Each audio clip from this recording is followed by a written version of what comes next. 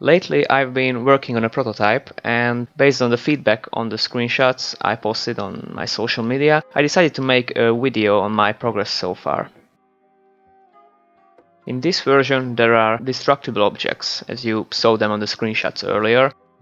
For example, if you shoot cannonballs at this wall, its voxels, those cubes you see there, will be damaged.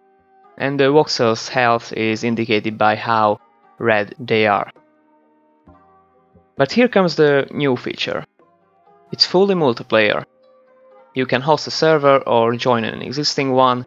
The player movements and actions and also the destructible objects are synchronized across the network.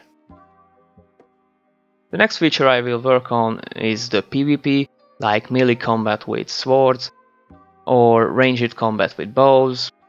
You get the idea. If you are interested in this project or just in my other content, just hit the subscribe button, and also you can ring the bell if you want to. You can also follow me on other social platforms like Twitter, Facebook or Twitch, and feedback is appreciated.